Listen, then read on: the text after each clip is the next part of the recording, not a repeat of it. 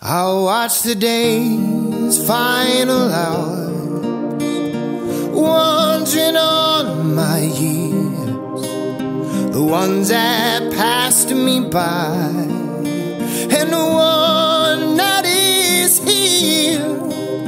And I suppose that somewhere in the darkest corner of my thought, where the years are coming in hard,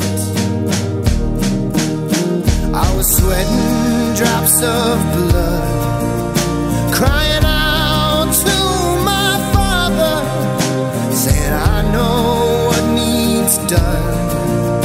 And I swear that I won't falter, but ain't there any other way that will not lead to my crucifixion?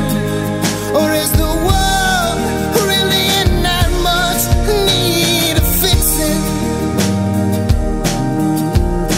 I was returned no reply, so I took a deep breath inside, wandered heavy into a blood-drenched